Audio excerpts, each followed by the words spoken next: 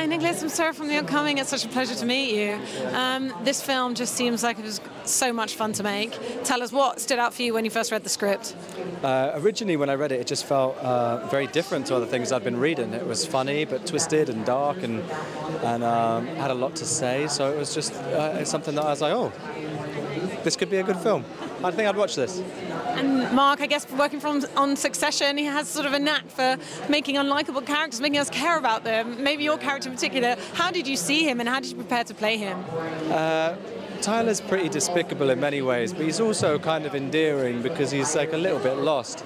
And I think he's kind of fallen into this cult-like environment and wants to be loved so much, but doesn't really have any self-confidence. So, yeah, that's how I viewed the character. And Mark, yeah, he's such an incredible director, and I love Succession. So, if we could capture any essence of what he does on that show, then we'll be happy.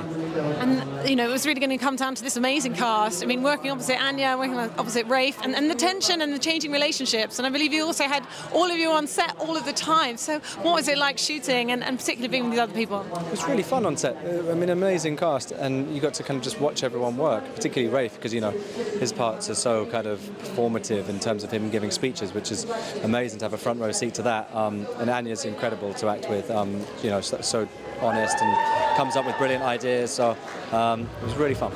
And I believe all the food was edible, and you definitely had to look like you were enjoying it. What was it like? I ate a lot of it.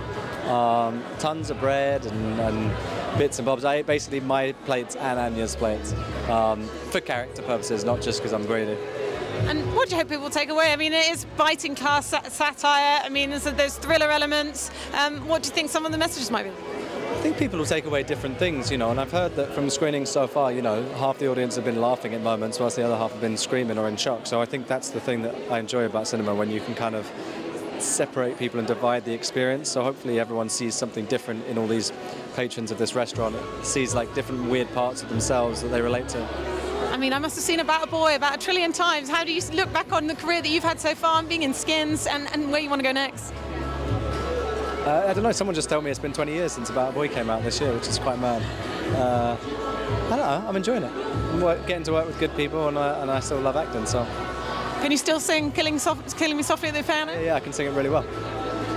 Let me chat to you. Enjoy the evening. Thank you. Yeah, all the chefs are so incredible. They worked on getting that kitchen really smooth and in sync. All those actors did an incredible job in terms of very physically intimidating, but also very accurate with what they were doing behind, like, in the kitchen. Yeah, that's also a fun thing, because Mark's, I mean, I love Succession, so getting to work with Mark, I was like fanning over that. And yeah, it felt like a little theatre treat, you know, everyone sitting in that restaurant for 7-8 weeks, and you'd get to watch other tables do parts of scenes, and you'd be improvising maybe in the background, but then they'd do a different take, so you get to watch other things. So it was kind of like a really supportive environment for everyone to kind of just try things.